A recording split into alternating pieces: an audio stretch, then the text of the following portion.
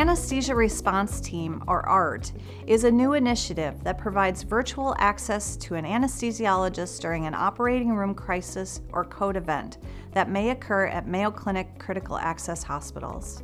ART employs a mobile Caregility cart to bring Rochester-based anesthesiologists into the participating health system operating room. This technology enables on-demand, real-time consultation during events such as cardiac arrest, local anesthetic systemic toxicity, high spinal, malignant hyperthermia, and more. Let's look at how it works. When a critical intraoperative event is recognized, the Mayo Clinic Health System team will retrieve the ART cart and call for help using the ART Direct Priority pager number displayed on the cart. This is Marley Judd. I'm a surgical nurse. I'm here in Menominee and OR1. We need an ART activation for a patient.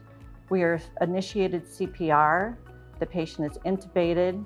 The anesthesiologist receiving the call will stay on the line and move to a screen where they can access the feed from the operating room.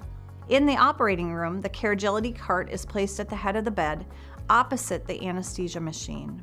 The cart's high-definition camera can be controlled remotely by the anesthesiologist, providing an excellent view of the patient, monitoring equipment, and other in-room events. And the onboard tablet allows the operating room staff to see the anesthesiologist on the other side of the call.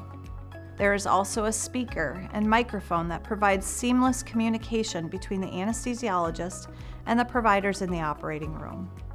The goal of ART is to assist in critical situations so that the on-site anesthesia provider can perform the skills required, while the virtual anesthesiologist aids in diagnosis, provides guidance and support, and aids in disposition.